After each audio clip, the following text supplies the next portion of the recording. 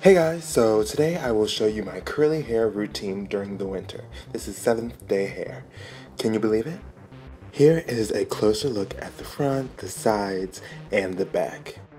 And of course, you know I had to do that slow-mo hair flip, but it's not even that cute. First, I deep condition. Today I'll be using the Shea Moisture's Deep Treatment Mask. The consistency is pretty thick.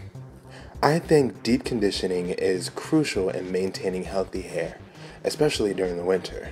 So I try to do it at least once a week. You just work it all throughout the hair. You can either add a little bit or a lot, and when you feel your hair is thoroughly coated, go ahead and tie it up into a bun.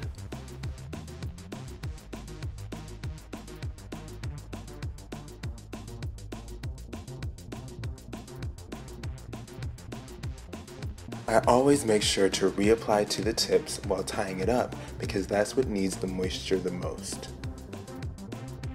Lastly, I add a headband. Since I'm leaving the product on overnight, I want to keep it off my sheets and make sure everything soaks in perfectly and tightly. And voila!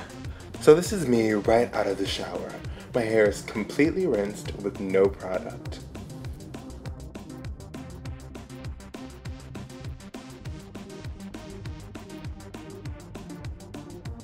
The first product I use is the Cantu Coconut Curling Cream.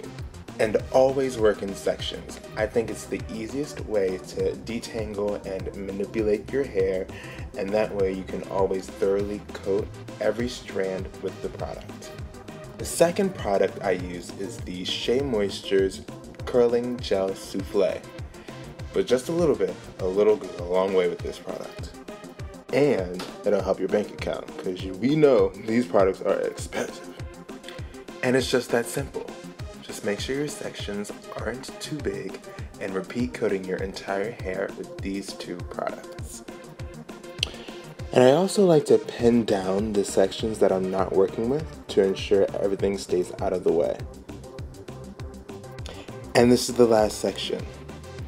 As you can see, the product really helps define and elongate the curls.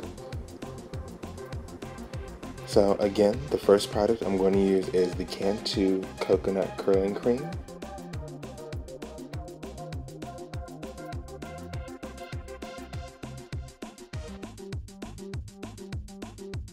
And then just a touch of the Shea Moisture's Curling Gel Souffle.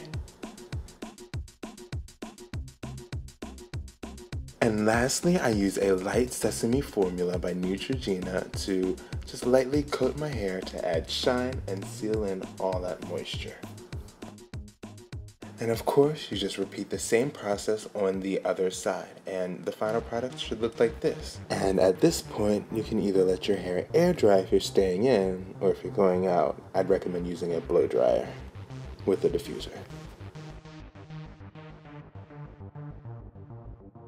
Make sure to put it on a warm setting and on high.